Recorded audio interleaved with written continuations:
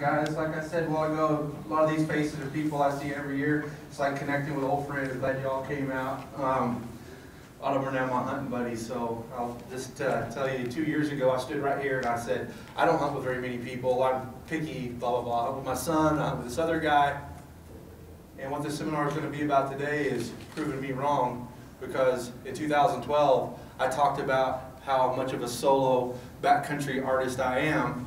And now this whole side of the room over here now become my friends, and I pretty much hunted with them all in August of this year. And so a lot of doors have opened for me through these seminars, talking to guys. As you know, this seminar today is going to be about thinking outside the box, coming up with other ideas, how to get mule deer tags. I'm a passionate mule deer hunter, I'm a bow hunter, and mule deer that's my deal. That's what I love to do the most. And our opportunity to do that is shrinking all the time. Even though the Mule Deer Foundation, Sportsmen for Wildlife, these shows, there's a lot of folks out there working really hard to ensure that we all have this opportunity that we love to do. If you love mule deer, I'm assuming that's why you're here. But it's not an alarming rate. It's not like all of the bow hunting opportunity for mule deer is going away so fast that, you know, we're not going to have it 10 years. But what I'm saying is 10 years ago there were tags in Colorado that I would get that as a second choice. There are some tags in Colorado 5 years ago that I would get as a third choice. And today, those tags are, you're lucky if you get it on a second choice. Some of the tags I used to get as a first choice, I wouldn't bank points, but I would put in for it, get the tag, and I could go every year. There are years now that I can't even get those tags. So as this whole entire era that we live in now of backcountry hunting, this whole do-it-yourself, it's, you know, we've been doing it since we were cavemen, but the Eastman family came along and really introduced us to that stuff in their magazine in the 80s. And then Cameron Haynes came along and he started editing for Eastman's Bow Hunting in the late 90s, early 2000. And a lot of us gravitated to that. And then there's just a whole bunch of do-it-yourself guys now, and now there are teams upon teams upon teams of guys doing videos, online magazines, all of this stuff about earning it and doing it yourself. And that is wonderful for our sport, because we're growing our sport. But as you grow the sport, there are only so many resources. Mule deer aren't on the upswing right now. We're not growing new ones all the time. We're not getting more and more hunting opportunity, but there are less and less opportunity to do what we love with more and more people doing it. So for me, I take that pretty seriously, because since 1994, there has not, that's when I moved out west and discovered mule deer and mule deer bow hunting. And since 1994, not one season has gone by that I've not had at least one to up to multiple 4 or 5 different state mule deer tags in my pocket. And I would hate to ever think that there'd be a September that I can't get out and do that, but I'm sure someday down the road it will be. For example, I lived in the Four Corners area, New Mexico, back in from 1994, end of 94 into 2000, and I hunted all 4 states. I'd hunt Utah, Colorado, New Mexico. I didn't really hunt Arizona, but I did hunt on the Navajo reservation. That was the best kept secret forever. Back then it was $150 and your tags were left over, we'd go buy them if we didn't hunt anywhere else. And they had great bucks on the Navajo, and it's public land, you could do it. Now, what used to be leftover, dozens of tags that we would go get if we didn't have anything else, you have to be in person on the day they sell them, and there's 3 tags for non-Navajos in each of those units that we love to hunt in. That was my absolute favorite place to hunt on the planet Earth. And as I watched slowly as that opportunity went away, they have managed their deer herd tremendously.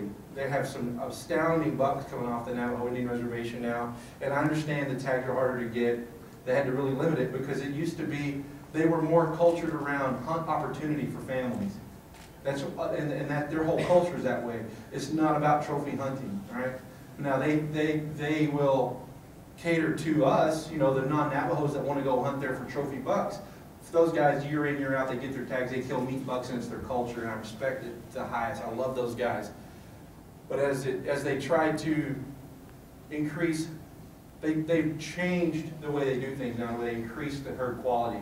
and the size of the bucks. They have management hunts and all that. So what used to be a fling fest for all of us when we were younger, we'd take my buddies, the Duggars, they'd take their nephews, we'd putt around in our pickup trucks, the Toyotas, on the 2-track logging roads and watch the kids jump out with their bows and fling at fork and horns all day long. I love that. I mean, I would love to just sit and be like, I'll kill a big buck at the end of the season, but I want to watch all these kids kill their bucks. And it's so fun. You know, that's the funnest part of hunting for me, was watching them do that. And now it's sad for me because we don't get to really do that anymore. So now I'm trying, I have 3 grandkids now, so I'm thinking ahead. You know, they're only there's 1, 2, and 4, and I'm already thinking about how I'm going to start making their points for where do I want to be with them when they get older. So anyway, kind of on a tangent there, in the past, my seminars, I'm very structured, and I have this thing here, and I'm like, we do this, then we do this, then we do this, then we do this. That's a good plan. And when I go to the next slide, we do it again. I don't want to do that today. I have some slides put up here, but I want to talk to you guys about some ideas. I want to take like the first 35, 40 minutes, talk about what I want to talk about. If it provokes any thought, anything you want to talk about, ask me questions. Because my seminars are always, I want to give you the very best of what I've got. I want to give you all of the information, the best pictures, the best slides, and give you so much information that at the end there's usually not enough time to really talk about what we just talked about. And then for anybody that gets questions, I got some Hoyt swag, I got some, this is my brand, Mule Slayer. If you go to Facebook, you can just go to Facebook Mule Slayer. That is my page, that's where I connect with everybody. So after this, when we go on there and like the page, I interact and talk bow hunting, mule deer with everybody all the time. But I have a couple shirts, Mule Slayer shirts to give away. I got some Hoyt swag. So real quick, for those of you who don't know me, I'm on Hoyt's Factory Hunting Pro staff. I've been with those guys since 1998, as well as a few other industry partners. I don't really like to call them sponsors because I've been with them so long, they're like family. They're just partners now. So Gold Tip, Interlock Broadheads now is a new partner with me, and of course Hoyt. So that being said, is this supposed to go to the, does this have an on-off button to advance to the next slide?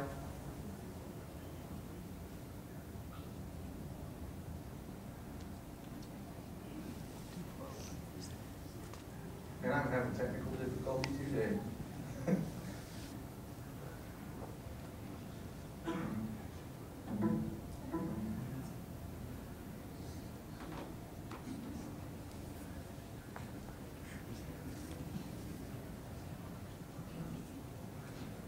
Did I do it? Just pointed at the...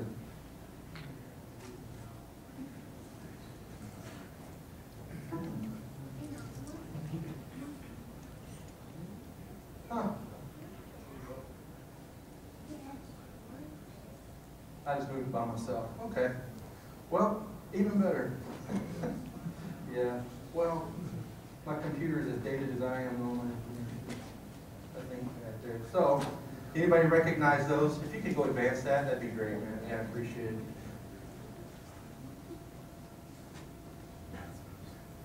So, like I said, lived in Colorado for about 15 years. That's where I really got into the do-it-yourself, high country, backpack type of hunting, right?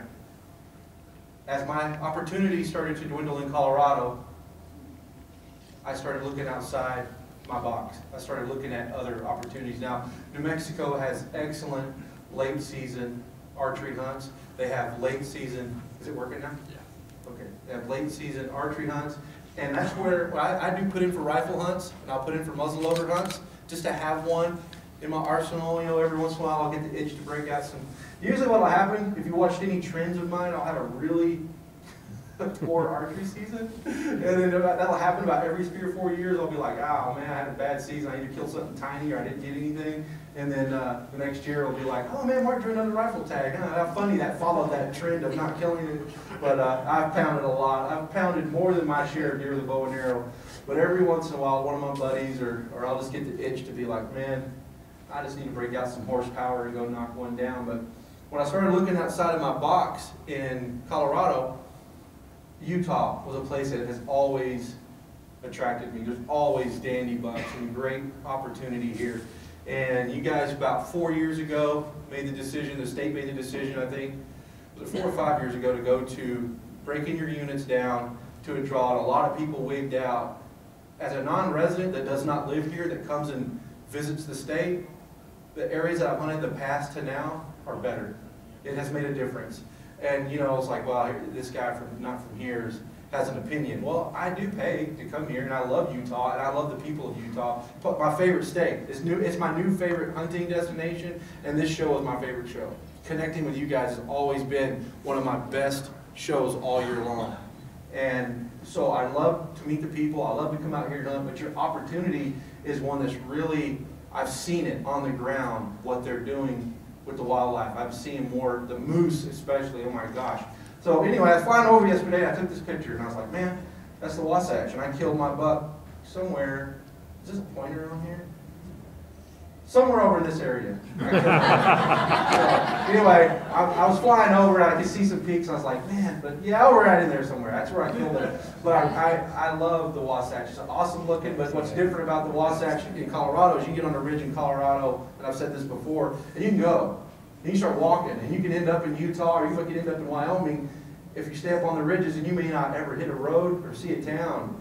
And here in Utah, what's different is you go over this one, there's a road. You go over this one, there's, you know, it's just, they're straight up and straight down, and you don't get as far in as you could say in Wyoming, or, so there's ways to hunt that. And I came out here for 3 or 4 years, and I got skunked on the general tag. Well, there's a couple of tags. I came and hunted down south by Monticello, back when you could get those tags. That's right before you went to the breaking up the units and all that. No points or anything, I just put in. Went down by Monticello, saw some giant bucks, didn't get one. Saved my tag, came back for the extended hunt. How many of you guys hunt the extended hunt? Man, everybody loves extended hunt, man. By then, if there's snow, I'm done, man. I lived in Colorado all those years. I'm back in Texas now, and I love warm weather. And if there's snow on the ground, there's probably other things for me to be doing. So, or gun hunting, but bow hunting in the snow, man, is so tough. And I have the highest level of respect for any of you guys that kill on extended hunt and that late hunt, and even 2 points. If you kill a nice working horn on that hunt, man, you've really done something. So you should be. I came and I hunted it, and I hunted it really hard, and I struggled the whole time. One of the things I struggled with was the amount of people, okay? Because every single person, if you couldn't see, raise your hand, you all love the extended. How many of you guys hunt it in August? A little more, about half of the people said they hunt it in August. They get the tag and they wait for the extended, and they do it. So that's something to think about too. But I finally, this year, I came out, and I had a 2-week adventure. And this was me looking outside my box. I met the guys over here. Stand up real quick. Team Backcountry, stand up. These are local guys that live here. All members right here. It's Corey, Dustin, and Jason.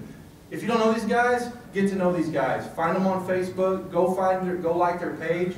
Go find them on YouTube or Vimeo. That's who built that nice video for me that we played at the beginning of this deal. They are the consummate do-it-yourselfers. Good dudes. Kill nice animals. All about helping each other. They approached me after one of these shows and, hey, we'd like to hunt with you someday, and we've become really great friends. But what I did was I didn't draw a tag in Colorado, so I had to make a point. I used 3 points to draw my Utah tag because I knew I was going to get the tag here on the general hunt. I mean, I don't even know if it took any points, but I decided I wanted to hunt it, the Wasatch, and I wanted to kill a buck in August on that hunt because people say it's really tough, and I like a challenge. And I had my butt whooped a bunch of times out here, and I prefer to hunt August. So I got a Utah tag, and then those boneheads talked me into putting in for Nevada with them. I'm like, okay.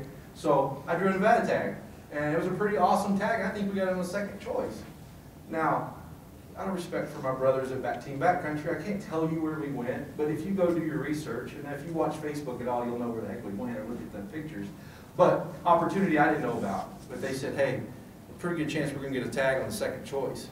Just put in for us, put in with us and go. Saw some tremendous bucks, okay? But I never had any real opportunity to shoot a really big buck, but I did whack this 3-point there. And so what happens is I fly into Salt Lake, we all get in the car, and we all go to Nevada. And we backpack in 11 miles. And I've been working at a desk in Texas for a year since I've been out west. I was like, oh man, so you know, out of respect for these guys, I have to tell you, they might have carried some of my stuff. They might have put my spotting scope, they might have put some of my stuff in there, because they're like, dude, we love you, but we want to get there today. I'm like, hey, I know, man. So anyway, am I right? Am I lying? Corey, right? He's a beast, man. He is the epitome of beast mode. So he helped me get in there, and we whacked that buck, got it out, got back to Utah, and here's something I'll tell you. It goes into the next part of what some of the things we're talking about. So like, what is your goal? Exploring new areas, trophy class animals, maybe you just want to meet new hunting partners, right? Or you're just looking for adventure, or maybe all three. I did all this stuff. I didn't really care about trophy aspect. The more you get to know me, the more you'll realize that's pretty low in the totem pole of priority for me. I want it to be nice. I want it to at least be 3 years old, 4-year-old buck. I don't, you know, save the fork and horn for the youngsters, the guys getting into hunting. But for me, I don't have to shoot a Boone and Crockett deer. I don't even have to shoot a Pope and Young deer. That is not, either one of those are Pope and Young deer. But I do have to put meat in my freezer. And these bucks have probably escaped a guy or two. So, you know what? I'm happy with shooting this 24-inch 3-point. And this thing here, look at that. I mean, who wouldn't shoot that? I saw that buck and I was like, you are good as dead, man. I am taking you back to Texas with me. So, and that's the kind of guy I am. So if you're in here trying to get Boone and Crockett information, you need to talk to David Long. I'm not that guy. I love David, but I like bloody arrows, and I like them just. And like old Cam told me one time, I said, "Are you truly a trophy hunter?" He's like, "No. If I can make it look good in a picture, I'm gonna kill it." I like it. That works for me too, man. If it look good in a picture, I'll kill it. So so I came out to Utah. We go over to Nevada. Me and those guys, we whack and stack. I shoot this buck. Jason shoots a 175-inch buck. We're 12 miles in. I come back, and I had a pretty good plan. I was going to hunt with this guy, go hunt in his camp in an area. I'm going to say this. I got there. The guy wasn't who I thought he was. Awesome human being. Great guy. Our styles don't jive. The way we hunt, our hunting experience is much different. And rather than sit and be a victim of circumstance, I had what's called a backup plan. I didn't even know I had a backup plan. My Hank sitting right here. So I get to this camp, and I'm hunting with this guy, and things aren't working out. He's an awesome guy, but it's just, I'm like, there's no way I can stay here and hunt here. We're in an area, there's people everywhere, 2 or 3 deer, people everywhere. We don't really jive. And I said, I'm not going to be a victim of my circumstance. I gotta have a backup plan.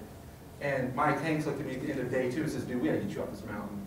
You've got to leave. This is not for you, I can tell. You gotta do something different. So I want to give him some credit. This guy runs me off of the mountain. I get a shower, I repack my pack. One of my buddies drives me back up said canyon, back in the Wasatch somewhere, and dropped me off on the side of the highway, and I said, pick me up here Friday. I'm just gonna go explore the country.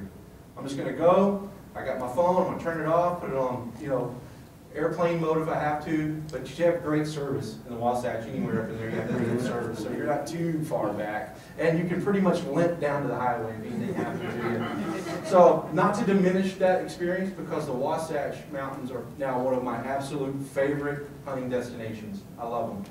But again, I put in for that same unit again, and it's right here, Wasatch West. I put in for the tag again. But I met this guy, I liked him, and I ask you guys to do the same thing. Start, you know, if you're watching Facebook, everybody's on Facebook, right? If you're on Facebook, raise your hand. Okay, we're all on Facebook. At least the adults are. Here's the deal. Don't be a hater. If you see my tiny bucks, like my bucks, man. If you kill a giant buck, I'm gonna like your buck. And what happens, you start liking each other's stuff. And this is true stuff, man. This is like, everybody takes it for granted that Facebook is a very powerful tool right now. I wouldn't know half the people in this room if it wasn't for Facebook. But I start liking people's stuff, and I start asking questions. A bit of a stalker. Don't be a, you know, you don't have to be an absolute stalker, but go like their pictures. Look at the terrain. And if the guy seems like, hey man, he's a pretty nice guy, you can hit him up and say, hey, I was out your way hunting, whatever, and I was thinking about putting in for some stuff. What do you know? And if you live in a mule deer rich state, you're probably going to get some reciprocity, because you're going to, hey, you tell me, I'm going to tell you. Every single person that has taken me, I've offered something back. I'll give up one of my spots in Colorado. I'll give up one of my spots on the Navajo. I'll give up one of my spots if you're willing to give up one of your spots. And so that is really great networking. You can use it, you can stalk on Instagram, Facebook, any of those. But you look at the bucks, and you can get, and so I did that. And the guy reached out to me and said, I'd love to take you hunting, and I was all for it. And I went with the guy, and I hunted with him in his camp, and it just didn't work out. And luckily, Mike Hanks, I knew him. I met him last year, actually here, and he's got a brand, Wasatch Boy, and he's a really cool dude. He got me off the mountain, killed the buck, and it was all about resourcing with other people. So when we go back to this, what is the goal? Exploring new areas, trophy class animals, meet new hunting partners. Meeting new hunting partners might be down the list, but the point of that is, are you going to, you could do some stuff, some back and forth, right? I'm going to trade with you, and you're going to, and you get to know good people. In my case, I've met some people I don't absolutely jive with, but I've met some folks that absolutely are now like family to me. So, one thing I'm going to go over real quick, exploring new areas, and this is part of the slide, but the slide is important. Regardless of where you decide to go hunt, don't think, well, I live in Utah, and maybe the mule deer in Alberta are different. No. A mule deer is a mule deer is a mule deer wherever he lives. They have their own ways about them that they're going to, the one thing you want to do is, I tell everybody that's hunted mule deer at all, the only thing you need to concern yourself with is the wind. Always get above them, stay above them, and keep the wind in your favor, always. Because I've known a lot of guys have a lot of questions at seminars, where do I camp? Now, if you're hunting in Alberta, obviously, or Kansas, or in a plain state for mule deer, you're going to hunt that totally different. But once you're out on the stalk, the number one thing that you've always got to consider is the wind. Always, no matter what. Mature mule deer bucks, they'll see you, they can even hear you, and you may get away with some shenanigans. But if even a hint of your scent gets to them, it's over, and it's over probably for good, at least for days on end. And if you've backpacked into a high mountain basin, and you blow them out, and either they go over the basin into another canyon, at the minimum you're going to have to hike out and go all the way around to find them again. But like in some of my circumstances in Colorado where I hunt along the Continental Divide, if I bump any of my mature bucks, almost always they're out of my unit. So even if I hike out and go around, even if it's a 225 incher, I can't go on him because he's out of my unit. That's pretty common problem. So no matter where you go to hunt a mule deer, these are the things you want to cover. You want to make sure you know, no matter what, the wind is the wind, no matter where you go. And if it's an early season hunt, if you're looking at Nevada, Wyoming, Utah, looking to leave your comfort zone, go somewhere else, you got to have food, you got to have water, you got to have cover. This early season high protein woody browse, that's in some areas it's called bitter brush, like in New Mexico you'll have antelope bitter brush, that's woody browse. But if you get up above timberline, you got the willows, and you got those big, beautiful willow patches. You've seen a lot of the pictures in Colorado and a lot of the videos and stuff. Those big sea of willow patches, those bucks will be out feeding in it. That is such a huge high protein source. Now you have a different food source here in Utah. There's some grasses actually. I talked to your biologist here last year. And I said, you know, I'm going to hunt timberline bucks, but they're not really like Colorado timberline bucks. It's different terrain. And I'd have to, I'm sorry, I'm not prepared to tell you the grasses, but even though deer, even like mule deer are browsers, they will graze on grasses, and some of your grasses that grow up in those Wasatch basins are absolutely phenomenal. Typically, you're always going to be in steep terrain, no matter where you go. Okay, so the point of all this is you're looking for good food sources, water and cover, above tree line, out of and away from people. Heavy hunting pressure on public lands, the more remote, the better. Seems pretty like basic. But I ran into a lot of bow hunters on the Wasatch, and it appeared to me they were hunting. You know, they weren't getting to where they were going on the trails up those canyons. They were actually hunting along those canyon trails. I'm like, man, that's going to be a long hike in and out. If that's your day of hunting, is stalking up some of those hiking trails with all the bikes and runners and things coming up and down them. So if you actually want to have any type of remote success, throw on enough provisions for 2 or 3 days and get off those trails and go over to those basins. And that's what I did this year to kill that buck. So yeah, the approach is always get above the deer, stay above the deer. That is huge. So many people say, how, you know, if we're going to hunt, where are we going to camp? We're going to camp down here and hike up every day? Absolutely not. It's one of the problems I ran into with the guy I was hunting here in Utah. We got to the back of this canyon, he's like, it's 2 in the afternoon. The thermals are just blowing up the side of this mountain. He's like, hey, let's go up there. I think there's some big bucks up there. I said, well, if we're going to go up there, we can go up today and prepare to hunt tomorrow. It's hunting experience. It's the experience I've had. We can go up tonight if you want, spend the night. We'll hunt those bucks in the morning. And he's like, no, let's go up there right now and shoot one of them big suckers. I said, you're not, them big suckers know you're here right now. The wind's blowing up this canyon. I mean, they're already gone for today. That's not even, we would approach this completely different. We wouldn't have come to the bottom of the mountain, blowing up straight up into the avalanche chute to go hunt those bucks. You want to hunt those bucks that are in that avalanche chute. He may have known they're there every year, and they're there all day long every year. That's absolutely fantastic. But you can't go there right now, Mike Hanks, right? And walk right up to those bucks and try to go whack them. You want to get up there the night before, day before, bivvy out, stay above them, be up there, and then you want to approach them from you. And about 10 o'clock, you might want to get up early at daylight, get up there, glass those bucks, find them, let the thermal start rising, let the wind start, kind of get a constant breeze going, a southeast breeze, and get your thermals going up the mountain, and then you can approach your stalk. That way you have a constant wind, but you're still going to swirl. And if you're above bucks and you're looking at them and you've got thermals rising, my advice to you is don't dilly-dally around. If there's a buck down there you want to shoot, go right at him and either shoot him or don't shoot him, because the wind is going to change at some point. I've seen guys, and I used to do it a lot when I first started, I get on a 4 or 5 hour stalk. And I've been 4 or 5 hours into this thing, and when you get 50 yards, the wind's swirling over here and swirling over here, and I got away with it. And for 4 hours I did that. But what you don't think about is for 4 hours the wind's been doing this all day long, and then you get right here. Don't you think it's going to do it right here too? So go right at him, take your chances, get a shot. If you don't get a shot, the wind starts to swirl or something, you haven't got your shot yet, back out. Start over. Or you're going to blow them into another unit that you can't hunt, or into another basin. So those are very important things that I consider. Trophy class animals. I'm going to cover this real quick. If your goal, this is the buck that Jason killed in Nevada, 170 class buck. If you want to kill a trophy class buck, and I would consider that a really nice buck, one of the things you can do is when you go to these states, and this is how I first started back in my early days of hunting, I thought I was in the Mecca. I was hunting down there in the Four Corners region, and La Plata County had a ton. And that's where over in Dolores County is where the Boone and Crockett typical world record, even today, is still from Dolores County, Colorado. I lived in that country. Well, yeah, but Mr. Burris killed that buck in 1972. And there's still some nice bucks coming out of Dolores County, but La Plata County produces a ton of big bucks. Hinsdale County, Unit 77, produces a lot of great bucks, and those were all units you could kill with 1 point, or no points. You could draw those tags with no points. La Plata County, Hinsdale County, a lot of those southern units. So what I did was I started taking that same research from my local area into other states. So you get the current Pope and Young books, start looking for trends.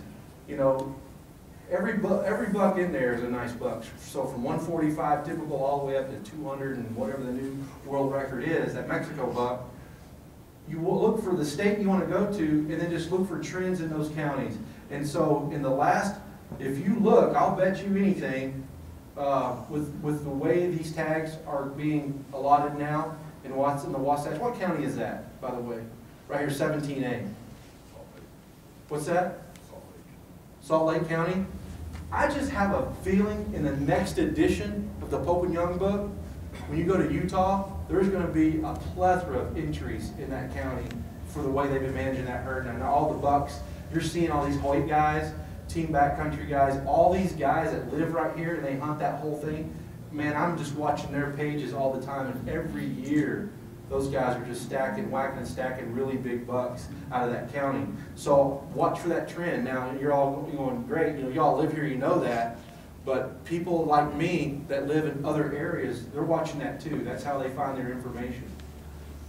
So I don't know if that's helpful to you or not, but if you're going to go look for places because you're looking to kill a trophy buck, that's the first place I would go look.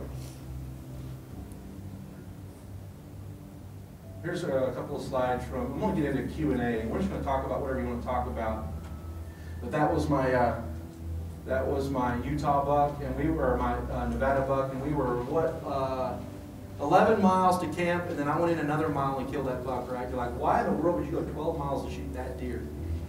I don't know, man, but every step of the way out hurt, and I loved it, man. I will go do it again. I would do it again right now, man. I would do it for a lesser buck probably, just because I love it so much. And then there's my crazy horn Utah buck. I saw that thing come out, and I had seen 2 bucks over 190, and I saw a big 170 class with 2 big cheaters, and then a buddy of mine, Jaron, sends me a picture. I'm up there in this country hunting, and he sends me a picture. Hey, my buddy killed that buck up there where you're at. And I open up the picture, I'm like, crap, that's the buck I'm looking for right now. I'm looking for this buck right now. I saw him yesterday. I'm trying to kill him, but his buddy snuck in there. I didn't ever see the guy. I'm up there in these mountains, never even see the guy. I'm looking for this buck, and I get a picture in my phone of the buck dead, and another guy killed it. I was like, well, a little deflated. And then this guy in a forked horn come loping, frolicking out of this meadow into the timber. And I looked at him, I had 1 day left to hunt. I was like, you know what? If I can't kill a big one, I might as well kill a goofy one. And I shot that one. And I tell you what, it's over at Grandpa Paul's right now. It's probably done now. They're getting close. I was like, yeah, I want you to mount that thing for me. Their grandfather, by the way, is a taxidermist. So the whole thing was beautiful. I leave Utah, and I've got a Nevada buck that needs curing. I've got a Utah buck, and Grandpa's, I'm staying at his house. He takes them all in and cures them for me. He takes care of the velvet. So it was a beautiful thing. So anyway, thinking outside of the box today, we're talking about thinking about areas that you could go hunt, ways to find new areas outside of. Do all of you, does anybody in here hunt multiple states every year?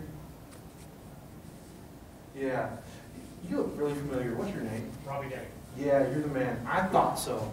This guy right here probably should come give this seminar if you want to kill big bucks. So you were in David Long's book too, right? Yes, sir. Yeah, and I remember seeing you in Eastman stuff way back. So yeah, glad to have you in here, man. I hope I haven't embarrassed you. No, this is great. So yeah, let's open it up, guys. I want to give some of this stuff away. I said I would cut it off kind of short so we could all talk. And what time is my time frame up? In the back. Do you know what time I'm supposed to be done? At quarter after?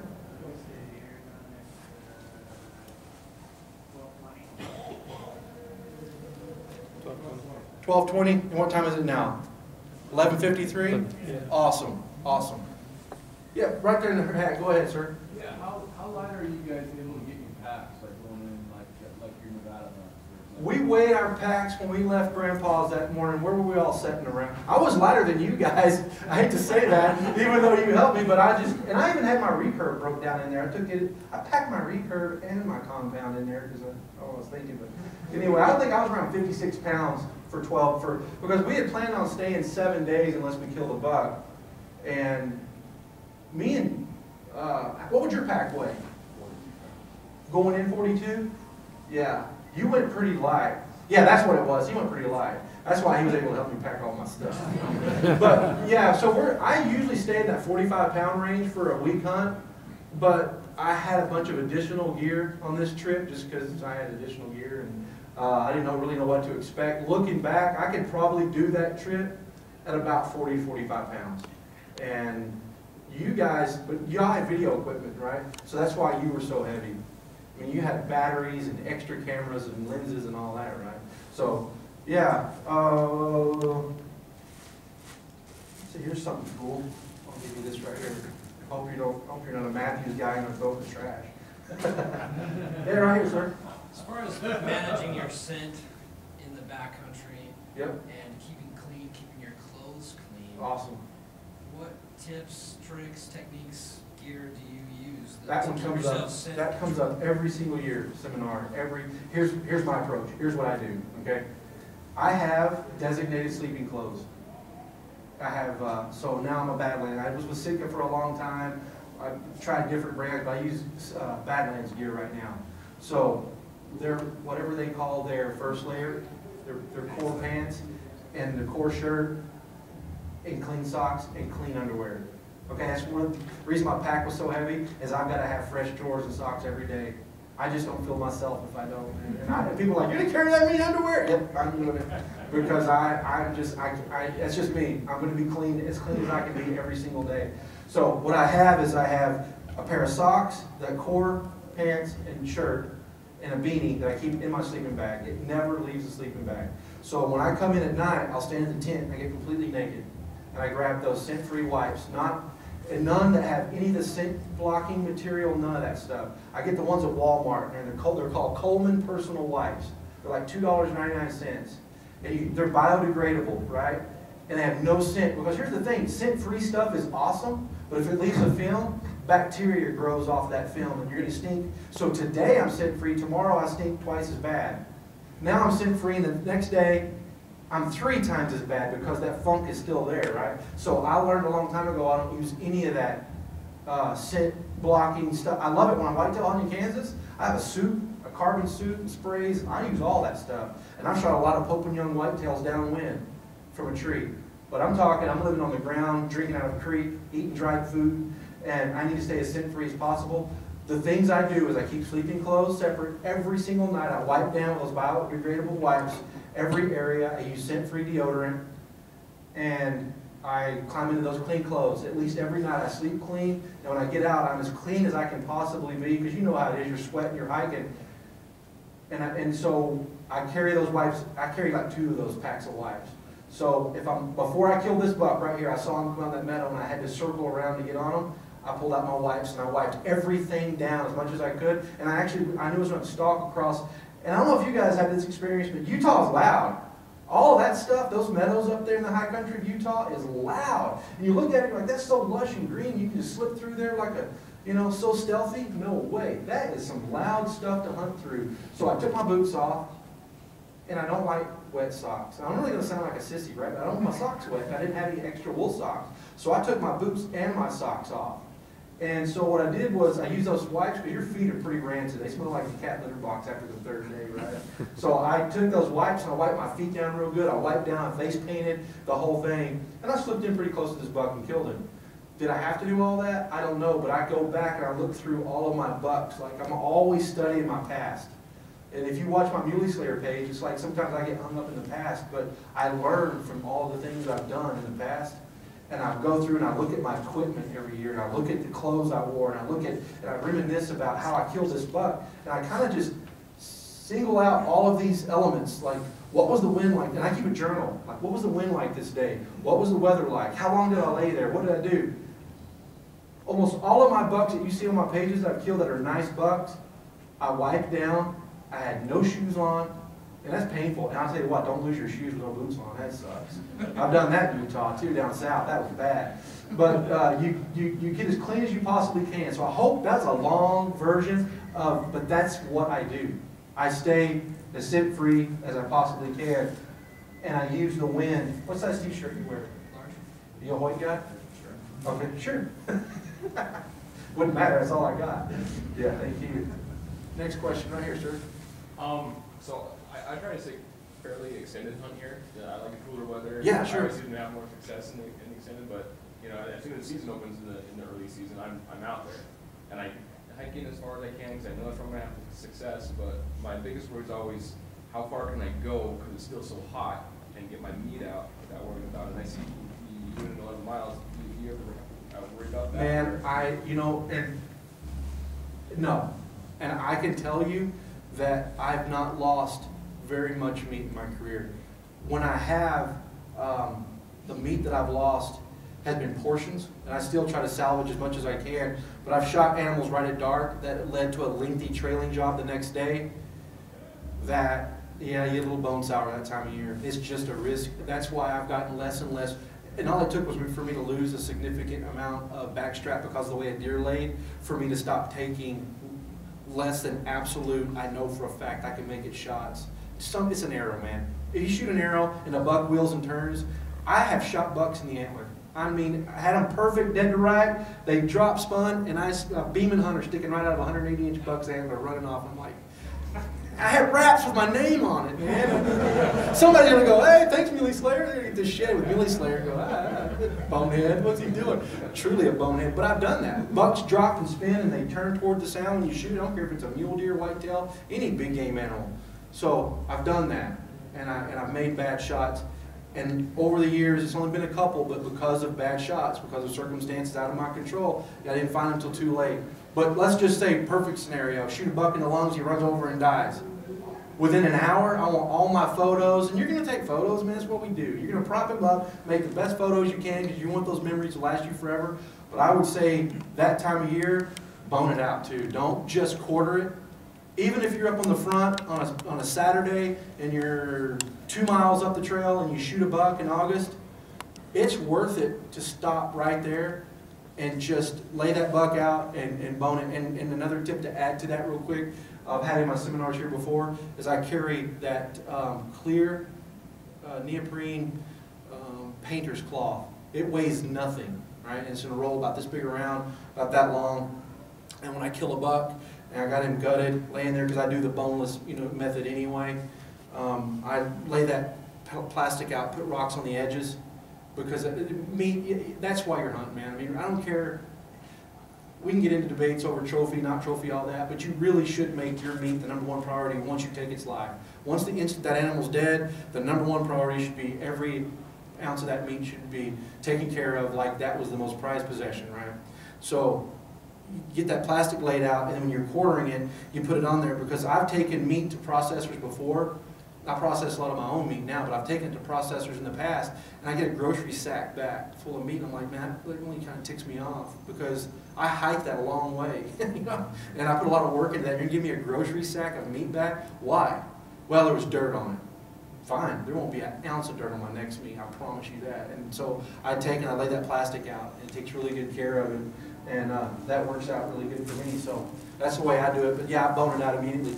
Clearing the back in the red hat. Hey Mark, can you tell me a little bit about how you're using technology today, where you did before, stuff like Google Earth, some of the satellite imagery, as far as scouting new areas, even maybe some of like Onyx maps. I mean, Yeah. I know the technology, like you talk about on Facebook and Instagram. Sure. Yourself or Robbie or David, a little more accessible to guys like us. Yeah. Well, I use Google Earth as the question is, how do I use technology basically for scouting, right? Right. Yeah, and I use Google Earth, and I can tell you that all of this stuff here, all of that, and every bit of this, I have pins on all of this stuff on my Google Earth. I knew exactly what to expect when I got to Utah. I pinned all these valleys, and I pinned all these peaks, and I did, I used the graphing and the lines and all that, so I know what because I'm going to this area, I've never been there before, so I want to know what I'm in for. Because it looks good on paper. Have any of you ever been on one of those hunts where you looked at a map, a topo map, and you said, I'm just going to go do it, and your best plan, and you get there, and you just stand there looking at it going, no way, man. There's no way. I kind of felt like that a little bit in Nevada. No way, man. You guys are out of your cotton picking mine. I'm not going up that thing. So I've done that in the past, and what I decided to do was I pinned the valley floors, I pinned the tops, and I draw a line, and I look at how much vertical gain I have. And I mapped it all out, and that's what I did with Nevada. So I take and I pull up an area that I want to hunt, and two, I love these guys. They're like my brothers now, but I'd never hunted with them. And being 2 miles up in the Wasatch, having a bad experience and saying, hey, I'm going to leave, is a lot different than being 11 miles back in a deep wilderness area in Nevada and going, it just didn't work out, guys, I got to go. Number one, I'm riding with you. Number two, that's a long way to go if we're not getting along or whatever. So I looked at all that country, and so what I started to do was I looked for water sources, I looked for food sources, and I looked, another thing I do when I go to Google Earth, people have pictures, hikers, a lot of the granola guys, man. Us hunters, we won't ever get a peak, no way. We won't get a mountain peak in our pictures with a dead buck, right? That gives up your spot quicker than anything. But man, the granolas will, and they'll just take pictures of all this kind of, we'll do a panoramic view, And so what I'll do is I go look at their pictures, and I pull up the terrain, and I zoom right in on the picture. And I go and I go to Google, and I just start pulling up Nevada, certain mountain ranges, grasses, forbs, and I start looking at browse. So I identify I already know what a mule deer's food source is. So what I do is I look at their pictures and I identify what pictures I saw in the granola's pictures compared to what the internet says their food source is. And I remember that. And I actually save those, I'll do a screenshot, save it on my phone. And I did it in Nevada. These guys don't even know any of this stuff, right? Because I'm not by myself. But I'll see a plant and I'll stop and pluck it and pull my phone up and I'll scroll through. Oh, that's a so-and-so, so-and-so. That's how I know that's mule deer food here. And sure enough, if that's mule deer food here, tonight, I'm going to get up here in glass. Sure enough, man, bucks fed right in that stuff. It was a very rewarding feeling to see it. I found a plant that I thought was a food source that I found on Google Earth. It almost seems like you set me up for this, man, but that was a pretty good answer, wouldn't you say? I mean, that's pretty awesome. He should give you something. For me, that was pretty cool. So, you know what? I'm gonna give you. I know you, so I'm gonna give you a Mule Slayer shirt afterwards. I'm not gonna give you. Are you a Hoyt guy? I didn't think so. You're a Prime guy. Now I'm gonna give you a Mule Slayer shirt. So anyway, that prompt any other questions? Yeah, right here, sir, in the glasses. Quick question. You're obviously, do you change your hunting strategy based upon the time of the day? Yes. What the deer are doing? Yes, sir. So give me an example of why would you hunt a different technique in the morning versus afternoon? Sure, absolutely. So I'm going to an area that obviously I know there's deer in. I know I'm going to go look for deer here. And I already said, I'm going to get above them. I'm going to hike in above the deer. I'm going to stay above the deer. And so if I get up and I glass in a basin, and a lot of times, you know, the bucks are in this general area, but they're not on this side of they're not here where I'm at. So I'm glassing, I'm looking, and say I don't find a buck above me, or right below me here, but across the basin, there's some great bucks. I'm going to get over to them. I'm going to stay out of sight. You know, a lot of people say, well, just, you know, it doesn't matter, but I'm kind of like, I'm a stealthy guy. If I'm in here, I don't want anything in the basin to know I'm here, ever. I'm never going to give up my location. So I'm not ever going to skyline myself and walk all the way around. It's out of sight, out of mind, right? So I'm going to stay below the lip, but above the level of the deer. I'm going to get over, and I'm going to set up on them, and I'm just going to watch and see what they do. I'll spend a lot of time watching the deer. You know, I've said before many times, and the elk hunters hate it when I say this, but elk hunting's like checkers, mule deer hunting's like chess, right? Elk, they call them, you make a move, you make a shot, you don't get one, you make another move, and that's how I've killed all the bulls I've killed, was just playing real fast checkers with them. Boom, boom, boom, a few jumps and I whack him, but I'm not killing Boone and Crockett elk either. I'm shooting Pope and Young class bulls. Mule deer is methodical. I'll sit and watch that buck, and I want so bad to go stalk him, and I'll watch him for 2-3 days. You know, the Eastman family is huge on that. Mike Eastman, he'll sit and watch a buck for 15 days and come home. Did you ever stalk him? Nah, I just would never right. Man, that takes a lot of sand to do that. Me, I'm like, I'm going back to Texas tomorrow. There will be arrows in the sky tonight. It's going to look like 300 up here, man. I'm going to be shooting. But I will watch those bucks, and if you watch them in their feeding pattern in those high country basins, you'll see them come out quite a bit in the same areas, bed in the same patches. And I've killed a few bucks by saying, okay, I've watched you do that 2 or 3 days now. This is day 5. I know where I'm going to be tonight.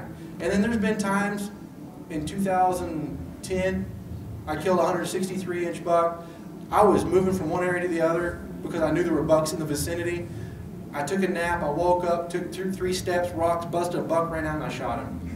Got him. I mean, that was the strategy, was if I saw him, I shot him. But I knew I was in that area, and I was up there just basically living like a big old buck. I'm just going to stay in the shade, and I'm just going to stay over here because I couldn't see that area from anywhere else. I had to be right on top of it, but I didn't want to get down in the bedding areas. So I was just going to move from rock pile to rock pile at different times of the day, and if I found them, make a move. Well, I actually bumped 2 bucks. One stopped long enough just to see what was going on. I had the wind right, and I was in great camo for where I was at. He never saw me, and I shot him. So that's one way, okay? I'm going to make my move according to what the deer do, but I typically never stalk before 10 a.m. There's been very few times that I'll sit and watch them because they're just up and down. You know, they've got a rumen, they've got to digest food. So they'll lay down, and they'll graze, they'll stand up and graze, they'll lay back down, but about 10:30, 11 o'clock, they'll hard bed until the sun gets to cooking on them again about 2 o'clock, 1:30, and they'll move. I've actually killed a buck one time in Colorado because I watched him lay in 2 beds for 3 days. I watched him go from this bed to that bed. And on the 4th day, I was sitting in his bed because the wind was right, because he always approached it from below. He'd leave this bed and go up to this bed, and I watched him. So I came over, I was sitting in his bed. It was terrible. It was awesome though, man, because the look on his face, man, when he heard that bow go off, he was just kind of walking along, man, like, I'm going to go up here and lay down. Oh, it was too late. It was a big buck, man. It was really an epic moment. So yeah, that was cool. Hope that answered some of that for you. Can you hand this to that guy? If you don't quite make it, got it. Oh. Front row. So, do you use any other method other than just doing the research yourself as far as applying for state tags? Or do you get involved in like Cabela's tagging system? I don't, I'm a do-it-yourselfer. And that's all the way down to setting my bows up, tuning my bows, building my arrows, cutting up my meat, packing them out, and applying for my tags. I'm a tightwad. I'm tight with my money. I see it being hunting is what I do. I love it. It's my passion. And I just set some time aside to do my own research and network with people that know what they're talking about. But I don't have anything against those resources. One of the best resources are free if you subscribe to Eastman's Hunting Journal and you get their member research deal. Yeah. I use that, absolutely. But for Hunting Fool and those guys, you know, awesome, straight up good people. But I'm just going to spend my money somewhere else. That's just me because I enjoy the research of it. And there's enough data out there now that I can pick the phone up or private message somebody and say, hey, I'm looking for information. And believe it or not, more people than not are willing to help. They're willing to just help you with information. So no, direct answer is why, and no I don't, and now you know why. I'll hook you up a little later. Yes, sir. What about major storms that move in when you're up in the backcountry? How does that change your strategy, or you just sit down and wait it out? We got Corey. This is your debut, man. Come here, come tell a story. I'm gonna let Corey tell you a story about bad storms, right? And what we did. Just stand over here close, son. Tell this guy. Tell him what happened. So day probably 2 in Nevada. Day 2, 3, you know, we're up there. We're miles away from cell phone service. I think you clocked a couple of Facebook posts on the way in. And Yeah. last 9, 10 miles, it was no bueno for service. So we knew that there were storms coming in, but you know, 5, 6, 7 days out, we have no clue what to expect. And Dustin just had to go throw Forrest Gump and quote it out as it starts to rain one morning, and we're at 11,000 feet in a little saddle, you know, peaks on each side. And it let one loose for several hours that night, and it was the worst lightning storm I had ever endured in 33 years of bow hunting and hunting my whole life. And we had put our tents in strategic places on a ridge, not by the highest trees. You want enough cover to keep the wind off your tent. So always try to, when I was in Colorado a lot, living in bivy sacks, I would put my bivy sack in deer beds in that low juniper stuff, not high enough to get lightning struck, but it's a flat enough spot for a 250-pound deer to lay in. It's flat enough for me to lay in. You just can't roll very, very much, right? But I wanted to keep the wind is what will pelt you out there in the backcountry, those high basins. So I would actually sleep in deer and elk beds, preferably deer beds. Elk beds tend to sneak a lot. But I'd sleep in a bivy sack on the ground in a deer bed. We were on a little ridge, saddle ridge, and we had some bigger pines around us, but we had smaller pines that we tucked up underneath and we kind of tied off to them. Just normal, use our tent stakes tied off to them, because your question was, what do you do for bad weather? How do you prepare for it? We thought we were less likely to get lightning struck where we set up. We had enough small cover, but I can tell you when the fury of that storm hit full bore, I believe all 4 of us were just holding on to the tents and praying like I'd never prayed in my life. And I mean, I can hear moans and groans, lightning hitting so close to our tents that I was certain somebody had died. I mean, I was like, it was an awful thing ever. And I'm actually holding onto my tent so it won't blow off the mountain. And when it's over, we all kind of, hey, you okay? I'm all right, man, you okay? And I think there were some other things said about their shorts, whatever. And so we get out, and I can see all the headlights flickering. So we all get, and we actually got out in the middle of the night and inspected our damage. And I was the only one that really sustained any damage. I had the lightest weight tent. It was an Easton tent using carbon poles. I wanted to cut the weight, and it was a really good tent. So I'm not gonna hack on it. But the design of my tent was able to. I was in a down sleeping bag because I like down. It's the lightest weight, right? But it loses all of its insulation qualities once it's wet. So it got wet because that fly flew up from that wind, and my bag. I had about a half-inch standing water in that side of my tent. And it was pretty miserable, but I aired it out the next day. So the best thing to do to answer your question directly is don't get on the ridge line. Never do that anyway, just so you don't give up your location. Stay below the ridge line. Don't camp underneath any of the biggest trees around, but get in enough small cover to keep the wind off of you. Actually, I was driving towards when the storms hit during the day. How does that change your hunting tactics? When they get Wasatch Front is, you know, within an hour, I carry 2 inches of snow. I carry really good, high quality rain gear. But if it's, and I'm hunting, so if bad enough weather comes in and I've got to fully suit up in my rain gear, I'm going to go get in that low density cover somewhere, and I'm just going to hunker down and stay down. Because if I'm hunkered down, the bucks and the bulls are hunkered down too.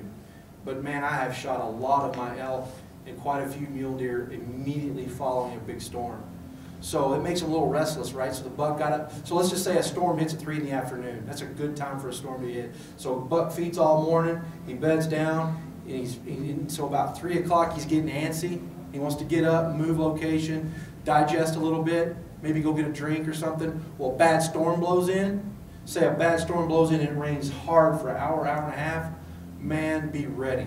Be up and glassing immediately following that rainstorm, because just like you, they're nervous, they didn't like it, you don't like it, you want to get up and kind of shake off and move around a little bit, but almost immediately following big high country storms, you can always bet, just like fishing. Man, as soon as it stops, it's going to be good. A lot of times it's good. There you go. Thank you for the question. Am I out of time? It's 17. Do I stop at 20? He's up now. Well, he's here now. Okay. Okay. All right. So, if you didn't get anything, you got some questions, make sure you fill out those, I'll come back and pick those tickets up for the free Badlands Pack. From 1 o'clock to 3 o'clock, I'm going to be in the Hoyt booth. I hope you got something out of this today. I hope it was worth your time to sit here. If not, hit me up on Muley Slayer and send me a private message and tell me you know what you think of the seminar. But if you liked it, tell a friend I'm going to do it again tomorrow. So thank you guys all for coming out.